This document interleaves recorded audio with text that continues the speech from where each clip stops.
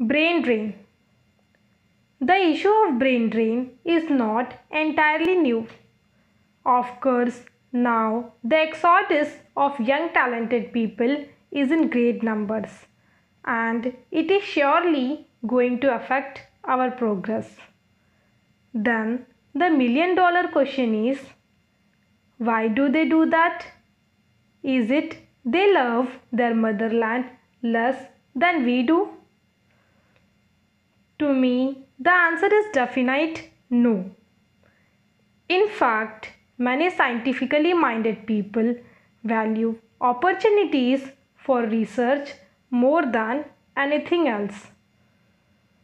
Opportunities, encouragement, funding, conducive atmosphere, good faculty, you name it, and the foreign universities have it. Moreover, foreign universities allow the talents to bloom. To give an example, without G.H. Hardy and Cambridge University, Srinivasa Ramanujan will have remained as a clerk in Madras Port Trust. I can quote umpteen such examples. But that is not the point. The point is, what can we do to stop this exodus?